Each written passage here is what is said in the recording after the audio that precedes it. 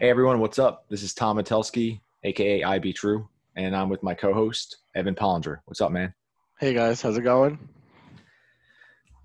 All right, so this is our second episode now. We're trying to do it monthly, so this should be our September one. We might get to another one by the end of the month, so we'll see how things go. For episode two, we wanted to discuss the top five cards. I'm sorry, the top card of each color, including lands and artifacts that Evan and I can see as being very fringe playable, and we kind of wish were playable. So we'll go through that list, and then we want to do a deck tech on some on blue, white, black Stiflenought, and some tech that Evan and I added together that I was able to do a 4-0 finish with in the Mythic Society tournament. But Evan, what have you been up to, man? What's going on magic-wise and stuff like that? Nothing much, just absorbing as much pre-modern info as I can and trying to coordinate EDH games with my friends. I'm in that group, and I have not been able to show up. My bad. I wasn't throwing anyone under the bus, but You're like the guy maybe not playing is on this podcast. yeah. But no, all good, man. Yeah, I know we've all been busy. It's been crazy. But yeah, so with me, trying to play every Wednesday and Friday in the Mythic Society tournament. It's a 4-round Swiss, and you get store credit to their website. It's awesome. It's good competition. And then the monthly tournament that is run by the pre-modcast guys. They do it through Facebook. It's my second one. I did the last one for the first time. I was on Psychotog. Went 3-2. I think that was my record, but had an awesome time. And just had the month start now, and I am currently 1-0. So hopefully this one goes a little bit better. But sweet, man. Yeah, so let's just jump into it and break down this list. And I'm glad I got a new microphone now. It doesn't sound like I'm in a wind tunnel talking through here. That was terrible, but I got that all situated. But all right, Evan, yeah, you want to start us out, man? Like I'm excited to talk about this, and glad that glad we can bring this to the community. All right. Well, we're going to start with white, and I'm going to go first with my white card, which was Glow Rider. And for those that don't know, it is a creature cleric, cost a white and 2 for a 2/1. And it says non-creature spells cost 1 more to play. Now, I feel like this card is real close, whether it's, some sort of a hate bears or death and taxes. It's like right there. We know this card was very good in White Eldrazi. I think when I was playing that in Vintage, maybe about a year and a half ago, I was taking White Eldrazi seriously. I almost played it at the Vintage Champs. I was the one like adding in Glow Rider, like it wasn't in anyone's deck list. And I was like, wait a second, this is another Thorn or Sphere. So I was like, why are people not playing this card? I went from 1 to 2 to 3 to 4. Yeah, man, it's so close. It's so close. I just don't know if there's enough supporting cast to actually make it playable in pre-modern. Yeah, that's exactly how I feel. I mean, we were talking about it briefly before we started recording. What direction do you go with this? I mean, you obviously have Sphere of Resistance to try to, add the extra Thorn effects to the game. Do you go with black-white to try to have hand disruption with like Ravenous Rats or, with the rest, Cabal Therapies? Where does the top end go after you have Glow Rider out? Do you go with red to try to go with a Tangle Wire with like Welder or something to try to just lock him out of the game? I mean, you do have access to Rishadan and Wasteland in this format. I know you are a master of like tax style decks. Like I remember when you had your Duretti EDH deck, it was like you lock everyone out and no one can play. Yeah. So I know when I saw Glow Rider on your list, I was like, yeah, this is your bread and butter. So I knew you would have like the talking points with it, but as you mentioned, it's probably just it just does not have the supporting cast in the format. But it might be a good thing.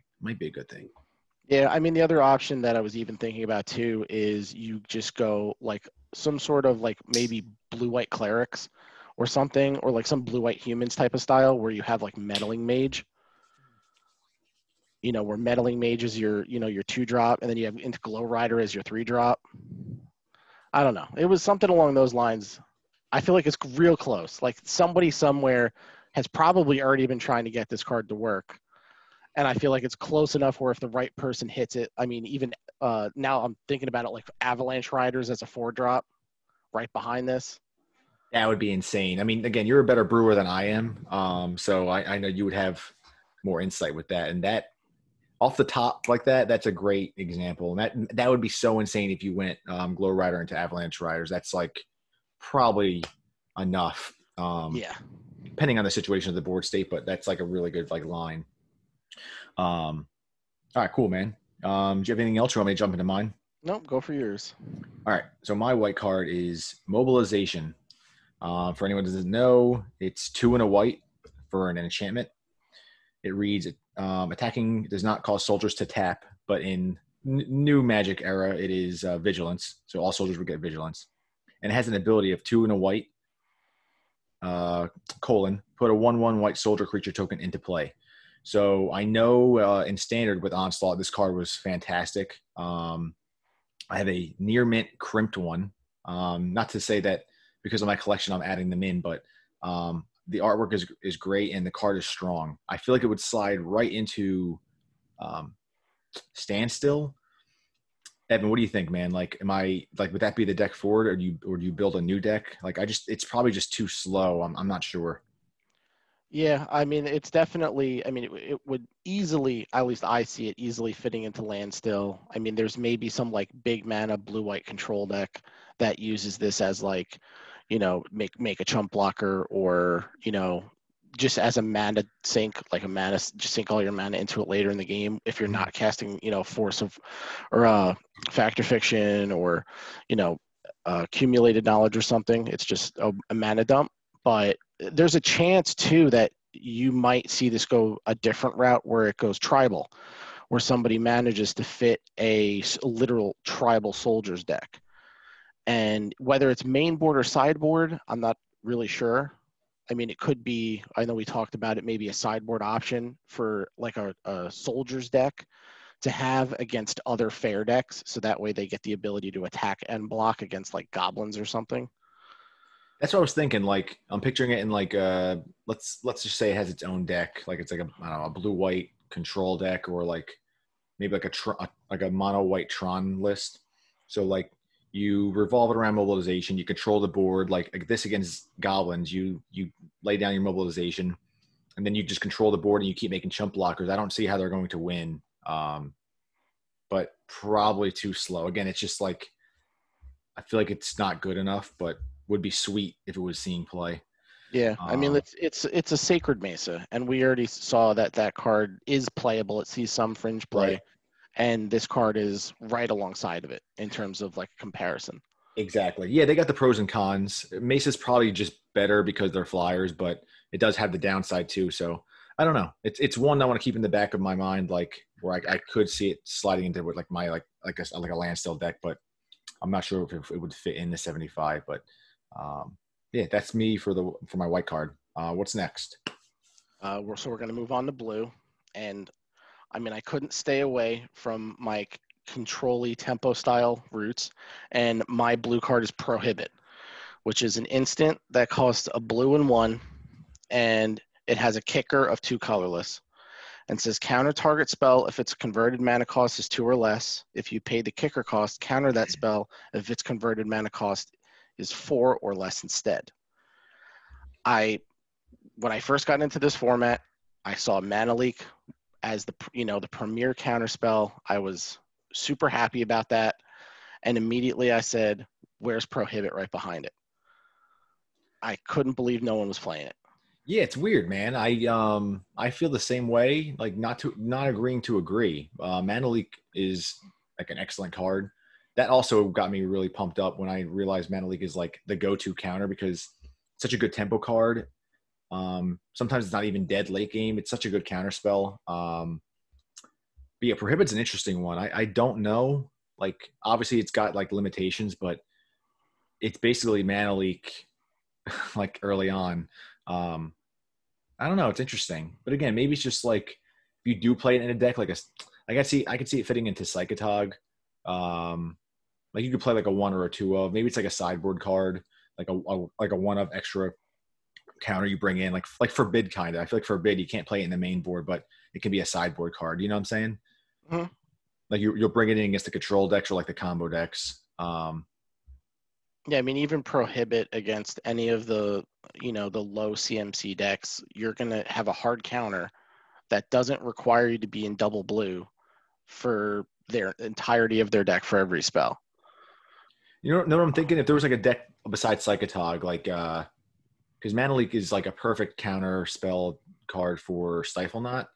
I feel like Prohibit can fit in there too because double blue is rough. So, like I could see Prohibit in those type of decks where it's like they're the blue XX or blue X decks, and they play Prohibit with Mana Leak too. Because obviously Mana Leak's just a better card, but I mean that Prohibit is like probably right after it. If you're not counting Counterspell, I'm just talking like the 1 blue mana. Well, and even like you said, counterspell's hard to get to the double blue. It's true. Yeah, I've played Landstill before, and I got like a counterspell in my opener, and then I'll have the land, like the land hand of Dust Bowl, Plains, Island, and it's like, I wish this might be. I wish this would Prohibit. It would be nuts right now. Yeah, I mean the other thing too is if you're looking at Mana Leaks in your hand and your opponent is playing, whether it's Rebels or any kind of Swords to Plowshares, control deck, and you try to Mana Leak it, like, well, they've got like 5 or 6 lands. Your Mana Leak's doing nothing. Yep. You could play Prohibit. I'm not saying play it over Mana Leak, but you could have a Prohibit in that situation where you prohibit, the swords on your Dreadnought, and suddenly you're in great shape. Yeah, no, exactly. And again, we're acknowledging that Mana Leak's a better card, but Prohibit is like also good. Yeah, I'm surprised it doesn't see more play, but I think again from time to time it pops in for like it'll pop into those decks like Psychotog and like Stiflenought.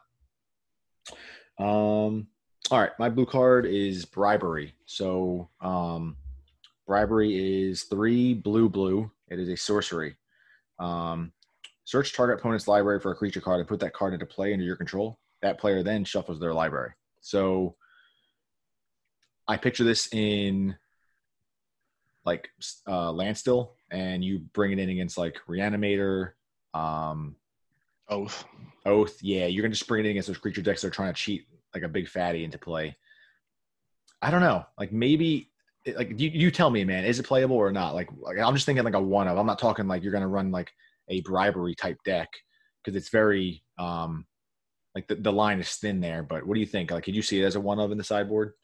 Yeah, for sure. I mean, against those big Reanimator decks, being able to steal their target, especially because you're going to be you're putting this into a control deck, you're going for the long game. So playing a 5-mana sorcery shouldn't be that much of a problem for you.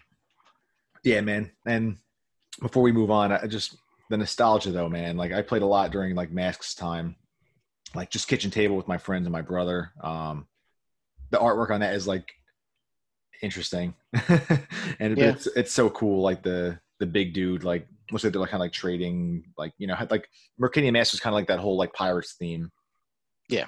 And well, the whole market and stuff like that. Yes, exactly. Some of the artwork in this set is like unbelievable, but Masks had a lot of underpowered cards too. But cool, man. All right, what color we got next? Next is black, and I went with a creature this time, and I went with Icarid, which is 3 and a black. Its creature type is horror. It has haste. At the end of your turn, you sacrifice Icarid. At the beginning of your upkeep, if Icarid is in your graveyard, you may remove a black creature card in your graveyard other than Icarid from the game. If you do, return Icarid to play, and it's a 3/1. We know that it sees play in Legacy. I think it sees play in Vintage still. And this card feels like it's real close, whether it be with Survival or Zombie Infestation. Like it seems like it's so close to just being able to, suddenly you're getting attacked by a 3/1 haste every single turn. Right? It's so close, man. Like, again, I don't even want to get into the whole dredge thing. Like, what a terrible mechanic that is. Like, so that's why like this format is great for not having that. But yeah, that's when Icarid like really exploded once Dredge was like a thing. But like there are ways like once Icarid started becoming like in the spotlight, like there are different ways you can probably like abuse it. I wonder if there would zombie infestation when you said that like made me think like there could be a deck that is revolved around zombie infestation and Icarid. Like Icarid is no joke. Like the continued recurrence or reoccurrence from that is no joke. Yeah, I mean, even being able to cycle, the black cyclers, Yeah. Oh, and being with able to wait, and with like Evan, if you add like Cabal Therapy with it, that's ridiculous. Like that's like not fair. exactly. I feel like this card, like that's why this card seems like it's that close, like some sort of, either whether it's mono black or black X, mid-range deck. It's just close enough that I feel like if somebody can figure out some way to like thread the needle here, they Yep. could build a Icarid deck. Oh, that would be so sick. I would be trying to play that like anywhere. That just sounds awesome, man. I mean, you can discard it to Psychotog. I don't know. I'd probably just be like, if I had to guess, it would be like a mono black. Like you could have Putrid Imp, like you said, the Cyclers. I don't know. There's something there. Like even if it was like even if you brewed something, we're talking like tier 3. Like it might win a few games. Like I don't know, but it would just be sick that if there like a deck existed. That's probably a work in progress for you and I to put together something. Yeah. Let's see. My black card is Yawgmoth's Agenda. So it is a 3 black for an enchantment. You can't cast more than one spell each turn. The next text is you may play cards from your graveyard. So Yogs will on a stick. And then if a card would be put into your graveyard from anywhere, you exile it instead. This card it's worded in a very interesting way. And it's really close to being broken. And I think the thing that holds it back is probably its converted mana cost of being 5 mana in black. I mean, you do have Dark Ritual, I get it, but like I'm just trying to think in the format what you're going to do. But 5 mana, if you don't have the rituals, how are you getting there? How long is it going to take you? Especially if you're playing against like Burn. Like, what's your plan of action, Evan? What's one card that kind of sticks out to you that like kind of goes with it? Can you think of anything? So immediately that pops in my head is Energy Flux. Oh, Energy Field. Energy Field. And Energy Field. That's and it. that's because it's a little small combo there. Yep. But other than that, I mean, you also have to remember you have to invest in your graveyard before you cast Agenda, because anything you cast after Agenda is on the battlefield already. You're now exiling. Yep, completely a setup card. Like you have to build around Agenda. You can't just like start dumping all these cards and like afterwards. You have to like do it beforehand. Yeah, the only way I could see it happening is if you were like playing it in Storm and tried to like brain freeze, then play Agenda, and then brain freeze back out of your graveyard or something. Yep. Wait, the other bad thing about it though is they're bad in multiples. Like just like it does nothing. That's another thing. You probably have to run 3 or 4 if you're going to build a deck around it, and drawing more than one is just like it's going to be a feel bad.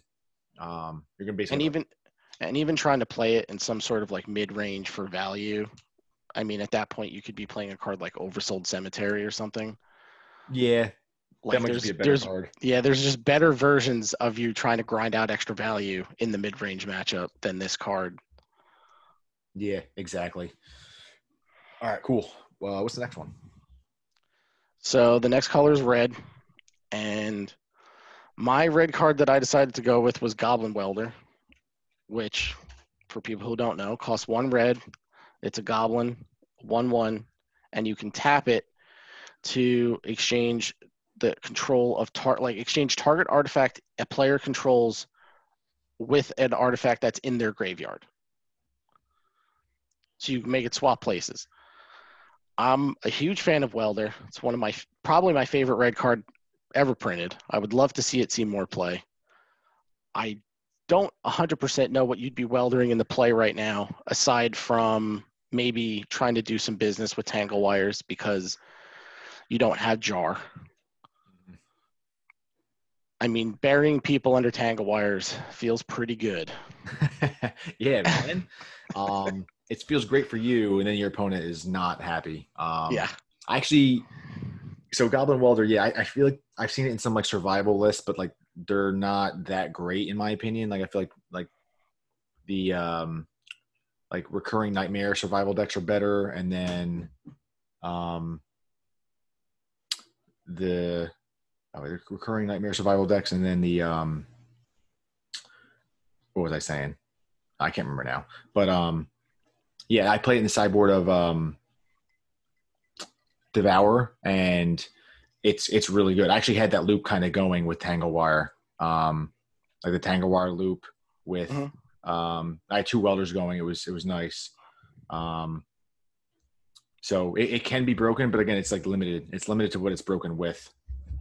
I mean, I could even potentially see if you were trying to play some like mono red welder list where you were using tangle wires to try to keep your opponent tapped out. And then, when your tangle wire is about to die, you try to, like swap the dying tangle wire for a Triskelion. And now all of a sudden Triskellion's basically a burn spell. You pop the Triskelion, you welder it back out of play, get your tangle wire back in, keep your opponent constantly tapped out. You could run something like Ancient Tombs, City of Traders and stuff to try to get to your Triskelion mana, or just to give yourself a faster tangle wire turn. But it's another one, a very, very close one there for me anyway. Yeah, no, absolutely. All right. Anything else with Welder? I don't think so. All right, but again, I'm glad you said it was one of your favorite cards. The card is insanely powerful. It used to like dominate like vintage back in the day. It's too slow now, unfortunately. But yeah, it's just probably the restriction is like not enough good targets, and it probably is best in Devour, like but in the sideboard. I don't think you can play it in the main board. All right, sweet. My red card is Gamble. So Gamble is one red mana for a sorcery, and it says search your library for a card and put that card into your hand, and then discard a card at random, then shuffle your library. So it's basically a one mana tutor. I don't know where it would go. Like there's like I've seen like lands decks, like, but is that it or like Reanimator? I don't know. Like Gamble is like a like skill intensive card to play, especially like you can do the shenanigans where like you cast like let's say you're playing Reanimator, you can get that Reanimator target in your graveyard just by like having that last card in your hand, but then you're just hoping to top deck a reanimate spell. I don't know. Maybe there's just like not enough ways to abuse it. What do you think? Same thing. I mean, it would definitely feel, at least for me, most comfortable in that style. I mean, technically, it pairs very well with Welder. It also pairs well with Icarid. But That's true. I'm not entirely sure if there's a deck that needs this card. I mean, obviously, if there's a card that can fill its hand up very quickly, maybe if there was some version of like Replenish, and you were in, Jeskai, you were in 3 colors, blue, white, red, and you were trying to like gamble for a squee or gamble for a, one of your enchantments if you were like missing opalescence or something. Mm-hmm. But aside from that, I don't know what a Hellbent Entomb would do. Yeah, it's probably why Gamble sees no play. There's like no way to abuse it because like it's a card you should abuse and it's broken, but there's just like no way to do it. And if there is, it's like so fringe, it's like not worth it. Yeah. All right, cool. Next one.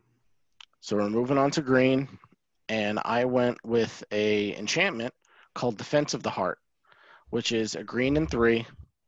And at the beginning of your upkeep, if an opponent controls 3 or more creatures, sacrifice Defense of the Heart and search your library for up to 2 creature cards and put them into play and then shuffle your library. I feel like this card is real close. I understand that the targets in this format comparatively to like Legacy are not as powerful, but if your Goblin's opponent manages to flood the board, pretty early on, you can stick this somewhere between turn 2 and 4, and you drop 2 Phantom Nishobas or in a Chroma. I don't know what they do. Yeah. I guess it's a sideboard card, I would assume, right? You're going to bring it in against like when it actually can trigger. Like you're not like it would be terrible against like land still. Like you don't want to have that as a main board card where it just sits there as a dead, either a dead card in hand or a dead card on board for the whole game. Exactly. Yeah, again, it seems like it's so close to like seeing some play. But I mean, it's very close to a tooth and nail for this format, and tooth and nail sees play in other constructed formats. But like I said, tooth and nail is also getting more powerful creatures, or it's getting 2 creatures that combo together that are capable of winning the game in one turn. Triskelion with Mikaeus or Kiki-Jiki and any 10 creatures it combos with. Yep. So this is just a value card versus a win condition in other formats. Yeah, exactly. It's not like it's EDH where you can turn 4, cast it, turn 5, like tutor up your win con and then win. Yeah. All right, my green card is a very nostalgic one. I remember when I first saw this card as a kid, I was like, this is the most powerful card I've ever seen in my life. That card is Elvish Piper. It's 3 and a green for a 1/1. It's an elf and has an ability of green and a tap. Put a creature card from your hand into play. Yeah, I was not right. It's not broken, but I thought it was, and it was fun to put huge. Like I used to put like a card called I think it was Child of Gaia into play. It was like a 6/5 or 6/7 something random, and like Thorn Elemental. But that's too slow in the format. But I do think it's broken because it's almost like your sneak attack, show and tell type card in green. Like I want to build something around it, but I think it's not playable. Like especially with like sword and smother and dialogue edict, all that stuff. Like I don't know. What do you think? Same thing as kind of Defense of the Heart, where you're not putting in anything that's going to instantly win the game for you. It's one of those things where maybe if you went similar to like an Oath route with like the dragons enchantments, that you might be able to cheat something out, suit it up, and suddenly you have a more threatening card. But it's one of those things where it's only as powerful as the targets you can put in play, and this format doesn't have that. Yeah, exactly. And we can move on. The nostalgia, man. I'm gonna get all upset because it's not playable. So after green, we'll move on to artifacts. And for me, I went with Cursed Totem. Cursed Totem is an artifact that costs 2. And it says players cannot play any creature abilities, meaning any tap abilities, that require an activation cost. So no activated abilities of creatures can be activated. There's a lot of creatures in a variety of decks, very wide, that this would completely hose. I mean, Rebels can't do anything. I mean, the Wild Mongrel decks can't really do a whole lot.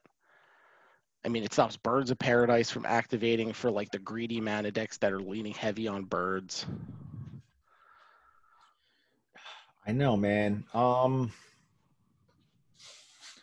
It's strong. Probably it's like I would add this to like the list of like it's underplayed. Like I would like it's almost like Null Rod. It would like every deck should probably run. Well, so Tormod's Crypt, right? Tormod's Crypt should be in basically every single sideboard. You're taking a huge risk if you don't run like 2 or 3 minimum, and then after that, Null Rod and Curse Totem follow. Like I think they should always be a 1 of or 2 of in your sideboards. I think Curse Totem can like just clean off like clean out the game against Full English Breakfast. Like it can just end the game if they don't have like the Uktabi orangutan. Yeah, 100%. I mean, it just forces them to have more answers for you.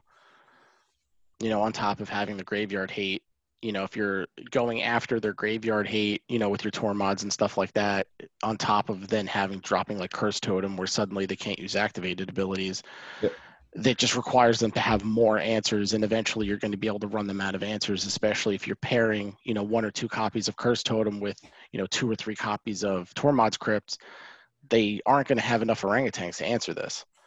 Something is going to stick here. Yep. That's true. But yeah, no, Curse Totem is probably the strongest card on our entire list. Like, it does. And it is the card that does see play currently. It just doesn't see a lot of play. I think it should be seeing more play. Yeah, like the power level of it, it should see. You said it should see more play, and it should probably be in more sideboards. All right, my artifact. So it is Mirari. So you want to talk nostalgia? This was like Odyssey block in a nutshell. The artwork of this, I think it was like the front runner artwork for the set, or it was the artwork for the set basically. Yeah, it was. And it's the logo of the set Odyssey. It is Mirari, so it's a 5-mana artifact, legendary artifact.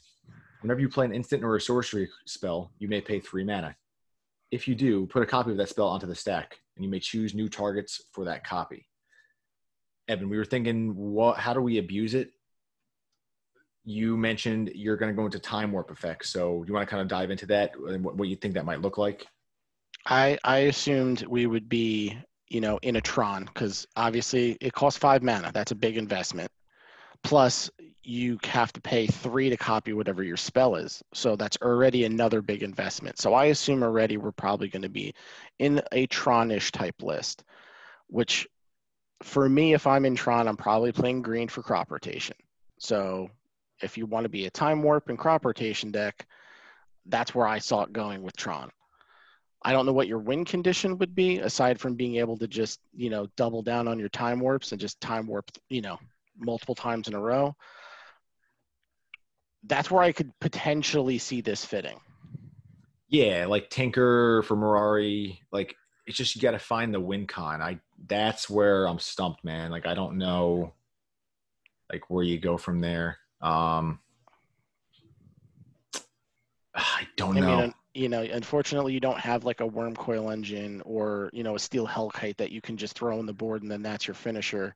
Right. I mean, if you were trying to play like splash another 3rd color or use like a mana rock, you could try to go for like a Neshoba, or if you want to stick to your colors, you could run like a Triskelion and just try to grind out value with Triskelion.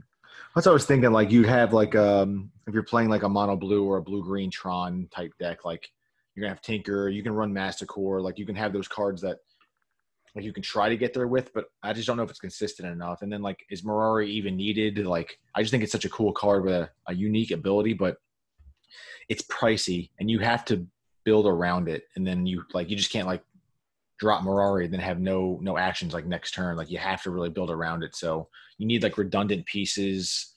But then like after that, what's your finisher, So yeah, again, probably just not playable. And but it would be awesome if there was like some type of Mirari deck. You don't even have to run multiples. You can just run the one because you're running Tinker. Yeah, it was also legendary, so you don't want Yep. a ton of copies of it. So yep, exactly. Yeah, I could see like 2 max in a deck if you're building around Mirari. But even thinking like if you weren't building around Mirari, like I don't even know where you would drop the card in. Like that's kind of just why it's like Fringe. Like it probably won't see play, but it would definitely be sweet. All right, man. We're moving on to we got 2 left, two types left. What's next? Yep, we're gonna go with multicolored now. And for my multicolored card, I went with Lightning Angel. And Lightning Angel costs blue, white, red, and a colorless. Its creature type is Angel. It has both flying and haste and vigilance, and it's a 3/4. My favorite color combination in all of Magic to play is blue, white, red. I've played it in every format I possibly can. And I'm very upset that I can't play it in pre-modern because it's just the pieces don't line up correctly. But if they do, I feel like Lightning Angel is going to be somewhere in that 75. Yeah, man. I saw there's like a deck, I guess people are calling it the Solution. It's like a blue, white, red type deck with like Lightning Angel, but you got the mana base. It's so shaky. I would not trust playing it. As you mentioned, like it's like a it's going to be hard to pull off. Like that's the problem. Like, but I do think the mana base in the format is like what kind of keeps things in check too. Like, I mean, modern players for years were like saying like ban fetch lands because like the mana was just too easy, which is why I like a little bit of the struggle with it in this format. Like it keeps things a little bit fairer. And yeah, Lightning Angel, it's so strong, but man, like that is rough because there's going to be times it might be stranded in your hand. 100%. I mean, you do get access to all the pain lands between, Ice Age and Apocalypse, but you only have access to one fetch, Right. which is Flooded Strand, and that is going to be difficult, especially in a format where you will very likely see Wasteland on your opponent's side of the battlefield in somewhere between a 2 and a 4 of. And they will just absolutely tear through you, which is part of the reason why I think there's no Jeskai decks that exist. Yeah, it's just like that color combo too. Like you might just be a worse land still deck. You very well could. I mean, you have access. You're not running any Snapcaster type stuff here. You're not able to like bolt and then flashback bolt. So all of the stuff you have going in is all one-sided. It's kind of hard because there's not really anything with flash that you can be running, which means everything is tap out sorcery speed, which is difficult because you're not playing a traditional tempo style where you're playing on your opponent's turn. And if your opponent doesn't do anything, that's when you get to, flash back your draw spell or flash in your creature. And that definitely hurts it. But I would love to see maybe there's a way you go through land tax so that you just bypass the whole, mana situation completely and you run land tax and then, your first land tax trigger, you just pick up all 3 basic land types. That would be nice. But yeah, I don't know, man. Just like maybe I don't know. I wouldn't trust playing like the mana base. It would be rough. It would definitely be rough. Like I said, the only way I could think you would do it maybe is with land tax and then maybe you like scroll rack to try to get the extra value out, shuffle away the basics, get the extra card draw. Yep. So my multicolored card is Teferi's Moat. So it is 3 white blue for an enchantment. As Teferi's Moat comes into play, you choose a color. And then creatures of the chosen color without flying can't attack you. To be honest, I don't know why. I mean, I know how the power level was on cards back then, but like choosing a color, I think it could have just been creatures of the chosen color without flying can't attack, or creatures without flying can't attack you. The 5 mana enchantment, and it's like not. And it's multicolored. Yeah, and it's not overpowered. Like that first line of like choosing a color, that's like probably what makes it unplayable. It could have, maybe it was because they didn't want to just make a functional reprint of Moat. That's definitely possible. Like now you're just making a 5 mana 2-color Moat. But I don't know, man. Like, I mean, Moat barely is playable if it was in the format. It might see play in land still, but this card, like, it's like the next best thing we have. So I guess there's like propaganda and stuff too, but like I'm just saying like things close to Moat. I think it would be cool if like land still played this card, but it's risky. Like artifact / enchantment removals like rampant, which is good. I mean, I would be still need to win. Yeah, I mean, I would feel sick if I was like, 5 mana, tap out, play Teferi's Moat, and then goblins like out of the board. They know like if this is like a known thing, they just like naturalize it and then attack in. That's a terrible feeling. Or red elemental blast. Now that's terrible. Yeah, that would be terrible, man. Yeah, 5 mana, Teferi's Moat, and they're like, I'll pyroblast it. It's like, yeah, I'm dead. Yeah, I tapped out. Now the pile driver is going to kill me. Exactly. Yeah. It's a sad card, but again, I think it's cool because it's pushing like Moat's power level, but it's just not even close to being as good. But I think cool for it to be a more realistic card, it would have to cost less. I think that the Yeah. CMC on it definitely hurts it a lot because it's a big investment, especially because, like you said, you're probably tapping out for it. So for you to tap out for a Teferi's moat, it needs to lock the game for its time on the battlefield. And there's a good chance that it's probably not. And especially because you're choosing a color, there's going to be lots of matchups where it's not going to do anything. Yeah. You're just Or it's only going to hurt like maybe two of their creatures, but the other two of their creatures are suddenly going to get through. exactly. That's a problem. Like now you're facing flyers. It's like, well, that doesn't do anything. Or you're playing, blue-green threshold, and suddenly they discard and change the color of Wild Mongrel and go, sure. Yeah. Right. Yeah, that's also a problem. The other thing too is like humility is just like 1,000 times better. So, Yeah. all right, cool, man. What's next? So after the multicolored cards, we have lands, which is going to be towards the very end of our list. My land that I chose was Core Haven, which, if you guys are not sensing a theme here, there is one. I tried to avoid it, but it happened.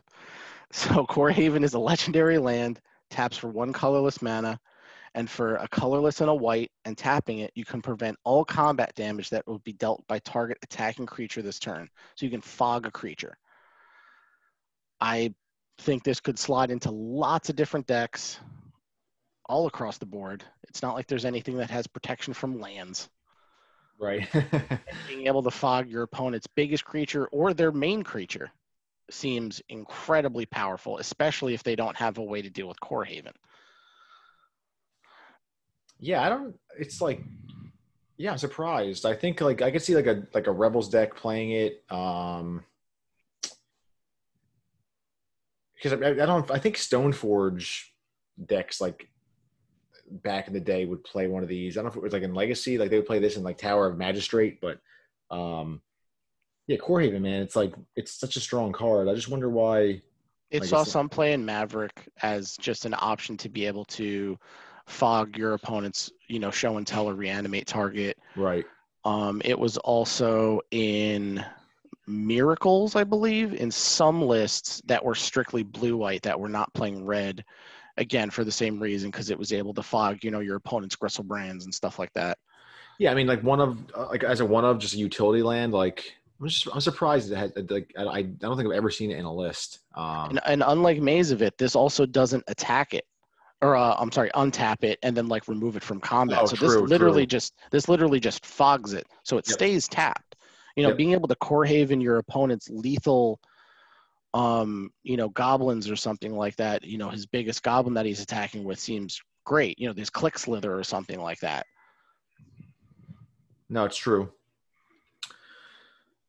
Yeah, that's one to explore, man. I want to keep my eye on that one. Not that it's not gonna break the format wide open, but it's just like an interesting utility land that like could we slot it in somewhere? I think there's definitely a chance. And then to wrap this up, the final card on my list for lands is High Market. So it is a land from Mercadian Masks. 2 abilities. First one is add 1 colors, tap it, add 1 colorless mana to your mana pool. Second one is tap it and sacrifice a creature. You gain 1 life.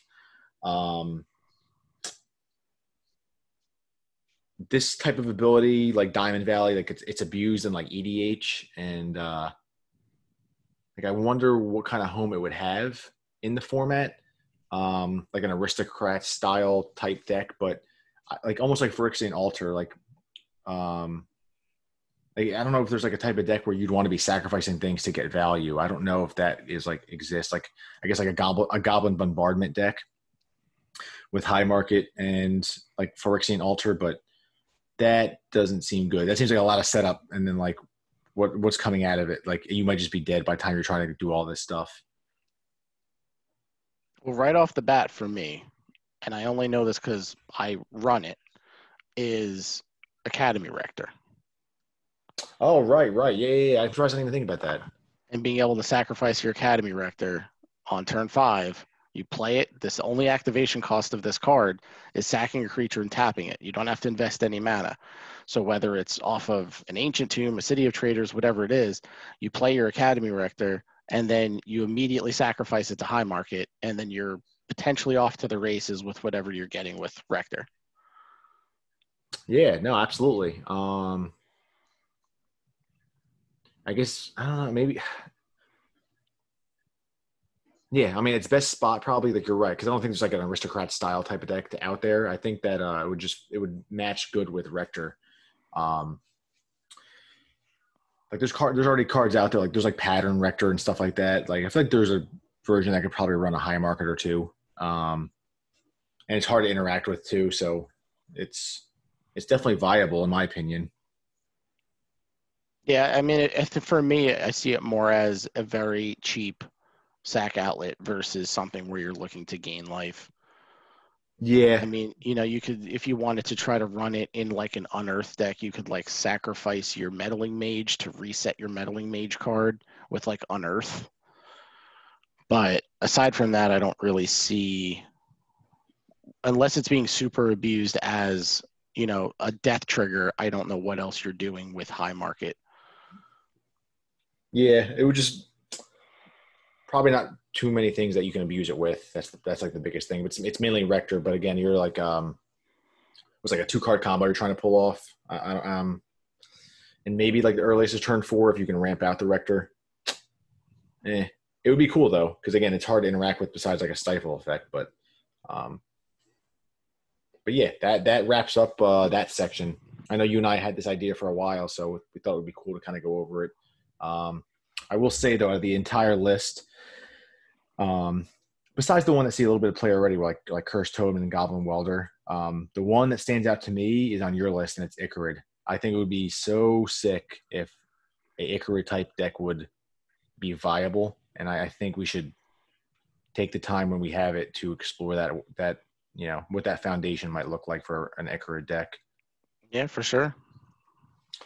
All right, sweet man. And then one more thing we wanted to jump into was doing a quick deck tech and some a niche card we added in to Blue White Black Stiflenought. So pull this up real quick. So here is the list. I went 4-0 in the Mythic Society tournament with it. It's my style, like that tempo control / got combo finish. I mean, Friction Dreadnought is not a fair card. Like it's a combo. But Evan, you brought up Unearth when I was showing you, like when we were talking about like the tiers and like talking about deck lists. I feel like you were just staring at the screen and you're like, wait a second. Unearth looks like it would fit well in here. Yeah. You want to go over that, and then I can kind of run down like just like a deck tech of Stiflenought. Yeah, I mean, I've always been a fan of Unearth as a card, and if there's any way I can try to play it, I will always try to play it. But being able to, reanimate for 1 mana and not lose life or anything, being able to unearth your dreadnoughts after your opponent, diabolic edicted you or whatever it is, and it's in your graveyard seems crazy powerful. And then the other thing that we realized, which I had mentioned earlier, is, your meddling mages. You can sacrifice your meddling mage to Cabal Therapy and then unearth your meddling mage and reset your meddling mage on a separate card or the same card just to get your therapy through. And then you had mentioned post sideboard, you get access to unearthing your Mother of Runes. Yep. So you tap your Mother of Runes to give your Dreadnought protection or whatever it is, and then they kill your Mother of Runes. You can then unearth your Mother of Runes back out. Yeah, that's absurd. And cycling cards are like, I know cycling was like kind of brought up again. I don't know if it was in a standard format or was it EDH. I can't remember what it was, but cycling cards are so powerful, like almost like under the radar powerful. Like it's a card if a card has cycling, if it has no use, it replaces itself to draw a card. Like that's ridiculous. And then you can do it at instant speed too. It's never dead. Exactly. Like it makes it so even in a situation where you are, you're playing against a swords deck where you're never going to get to unearth anything, yep. You're still able to just cycle unearth as a draw spell. Absolutely. And then it's like unearth is perfect here because like the fact that you can cast Duress or Cabal Therapy or Peak, you can see what's up. Then you can like run out your Dreadnought like into their removal if you don't have like the Meddling Mage, or they had more than one and you can't pull both.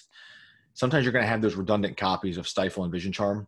So you can run out the Dreadnought. They're going to be forced to kill it, and then you can unearth it and then use that second Stifle or Vision Charm to get your Dreadnought. It's like safe again. It's got a lot of utility. Again, as you mentioned, like the Meddling Mage aspect, like that's ridiculous with Cabal Therapy. And then Meddling Mage, like that is semi-broken in my opinion, because you can just basically lock them out of what they were trying to do. And they actually might have a hard time interacting with what you're doing. So very, very good tech adding Unearth in. I think it's smart. And then I'll just run down the deck real quick. So the combo pieces are the Stifle. The Stifle is the Vision Charms with the Dreadnought. I'm going to tell you, this is the best Daze deck in the format. It is ridiculous because this deck kind of plays like Delver. And that is like my bread and butter. So yeah, this is the best Daze deck in the format, in my opinion. Because you can like Daze is perfect on turn 2. Like you don't really want to like be turn 1ing using a Daze because you're gonna fall behind. But like the turn 2 Daze in this deck is absolutely absurd.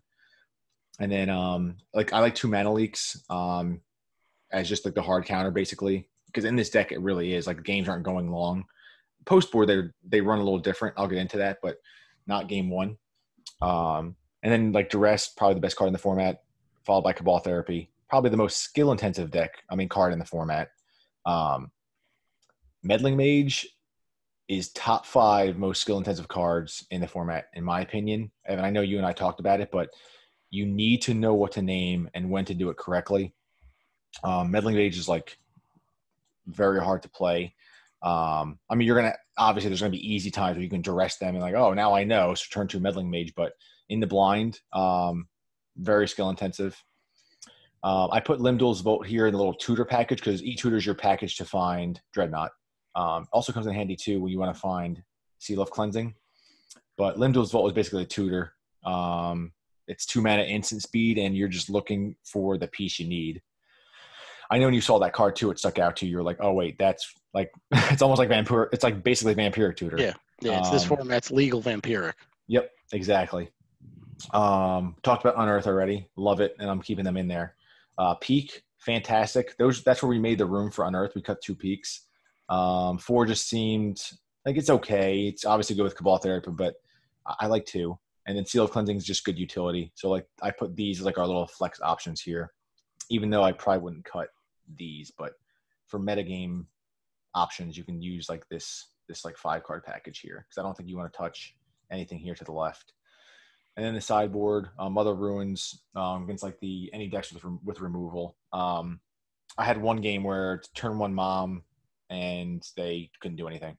So once you get to untap with Mom, it's like over. Swords for the mirror or just like any creatures that might be annoying. Seal is just like one of the best just enchantment artifact removals in the format.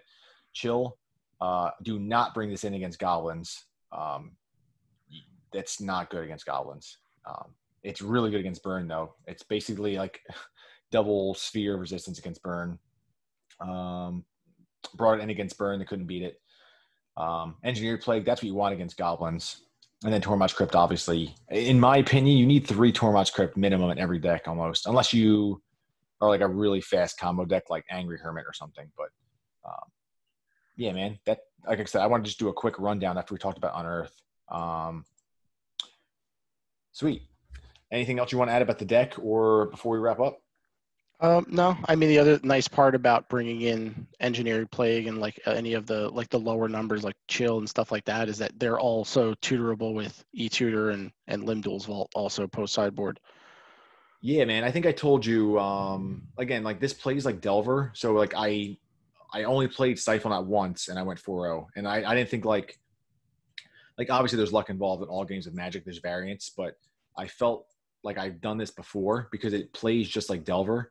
And what I did was game 2 and 3 for most games, usually game 2 if I won game 1, but most games I'm boarding out 3 to 4 petals and I'm going to board in more like the control elements. So like Mother Runes, the Seals, the Engineered Plagues. Like you become more of a control combo deck, I guess, if you want to name it like that. But well,